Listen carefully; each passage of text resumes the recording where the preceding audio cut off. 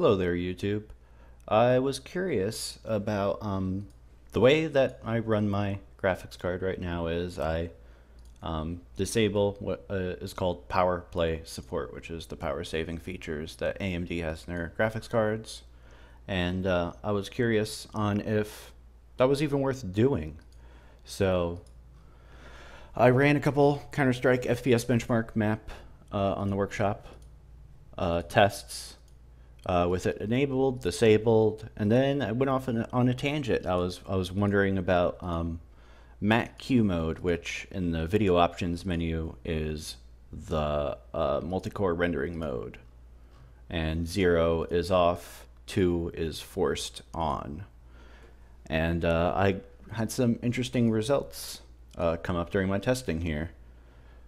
As you can see, I made a little chart here showing the results, and when you're using PowerPlay and you have your flip queue, which is another setting for AMD, on NVIDIA it is maximum pre-rendered frames ahead. When it's on 1, it's pretty much as instant as it could be to reduce input lag. And I tested the extremes with those settings. So I have your power play enabled, flip Q 1, and then I have flip Q 5 and power play disabled. And then I did these other ones because a lot of pros, you know, they stream on Twitch, you ask them for their config or they show their video options, and everyone wants to emulate the pros. So, you know, a lot of them put everything on the lowest setting for whatever reason. And then I had my settings, and mind you, on this part over here, you know, flip Q1, everything lowest, that's in 1920 by 1080. My settings down here are in 1440 by 1080, 4:3 black bars, just to separate that there. And so what I found out was when you have PowerPlay enabled, flip Q1, which is what I recommend everyone do, you get, I mean, it's a decent average frame rate on this map. And I'm only using this map because it's repeatable over and over. And then when you put it on flip Q5, which makes the mouse feel really floaty, it goes up to 397. So you got 361, 397. But then with the same exact settings and PowerPlay disabled, so it's always on the highest clocks for the core and the memory, I got 373 average with my settings, which is, you know, I mean, you go 361, 373, that's an average. I didn't run these tests over and over, but that's significant. And you always want more frames. So, but there's also the other thing where you have, I mean, you see here I got flip Q5, which is maximum of 5 pre-rendered frames for the game to process. And you see this humongous number, 427 frames per second average. And that might seem great, but if you put flip Q5 or maximum pre-rendered frames on NVIDIA on whatever the highest setting is, and yeah, you're gonna have a high frame rate, but your mouse is gonna feel disconnected from what your crosshair is doing in game. And that's not good. You wanna put it on the lowest setting that you can.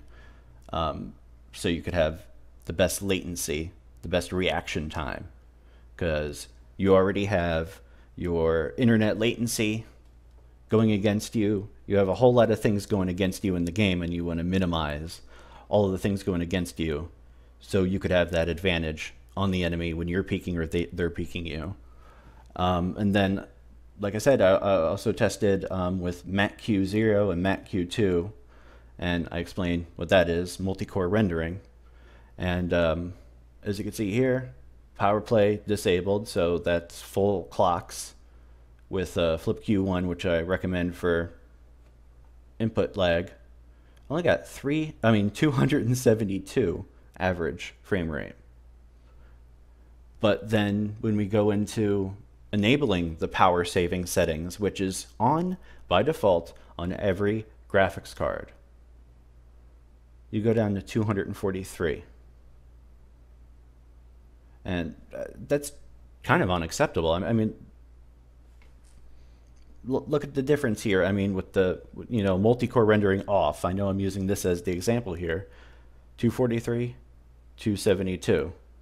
And then you go 347, 361.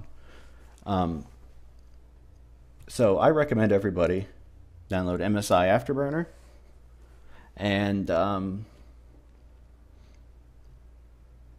first of all, you know, take note of what your default settings are.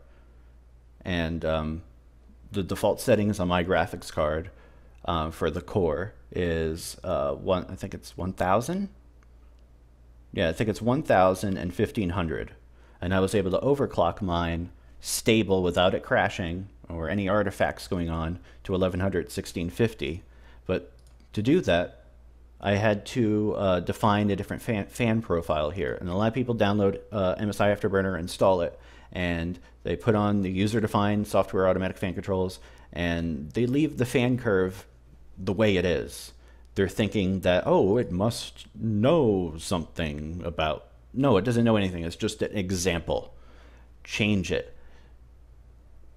I mean, I'm really cautious. I mean, by default, like the way the fan works on mine is the fan won't even turn on.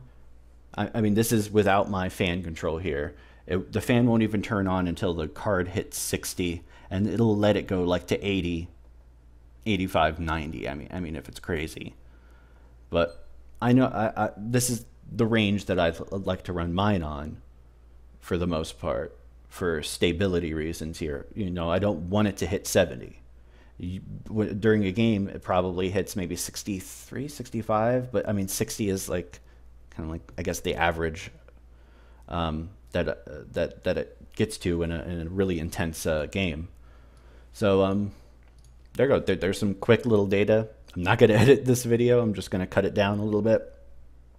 Do with it what you will. Run your own tests on your own system, and ask me some questions in the comments, because I would really love to get let my subscribers here and viewers opinions on this. Thanks.